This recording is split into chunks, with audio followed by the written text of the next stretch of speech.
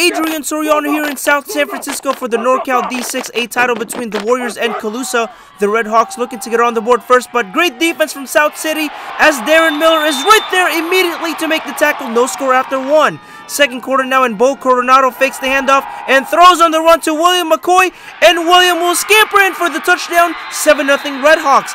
South City trying to answer back, but the pass is picked off by William MCCOY, and William will go all the way into the end zone. A 33-yard interception return for the touchdown. 14-0 Colusa. The REDHAWKS add on later in the quarter. Coronado fires and hits Isaiah Travis in the end zone for 6. PAT good, and it's 21-0 Colusa at the half. More REDHAWKS in the second half. Coronado rolls to his right, heaves it deep to Isaiah Travis, who makes the catch, and Isaiah dives in for the score. Isaiah's second touchdown of the game. PAT good, and it's 28-0 Colusa. Then a few moments later, give it to Aiden Sellover, and Aiden is in for another Colusa touchdown. 35-0 REDHAWKS. The REDHAWKS looking to end it here, but the pass is picked off by Darren Miller, but not enough as Colusa wins the NORCAL Division 6A title and move on to the state title game next week.